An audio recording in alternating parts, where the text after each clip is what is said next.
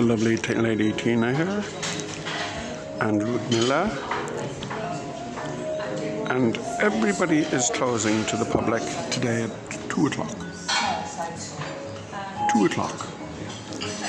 This is the Lafayette room in the Imperial in Cork, of which I have, because I never run out of it, never leave it at home when you can be sure to have it here.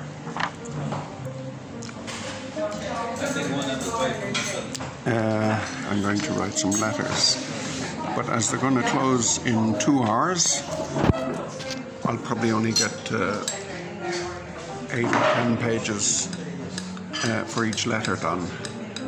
So I'm going to have to find somewhere that will allow me to sit at their table and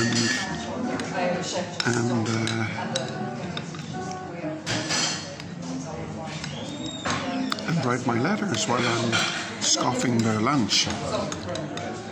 No, there's no lunch though. It's only going to be buns and cakes and crappy sandwiches called croque monsieur, and their croque monsieur is dreadful. Plastic bread, plastic cheese, plastic ham. Bismillah.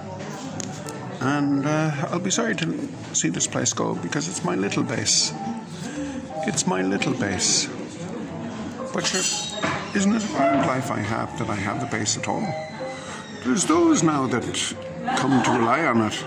The Avoca in County Wicklow is probably still my favourite. So they'll be closed as well. All the world is going to come to an end for poor people like me, because we enjoy the quality standards. No styrofoam cups here. Tables cleaned in advance. Look, copper table heads. You don't get that in McDonald's.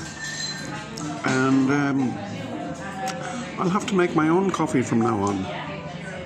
What's the world coming to?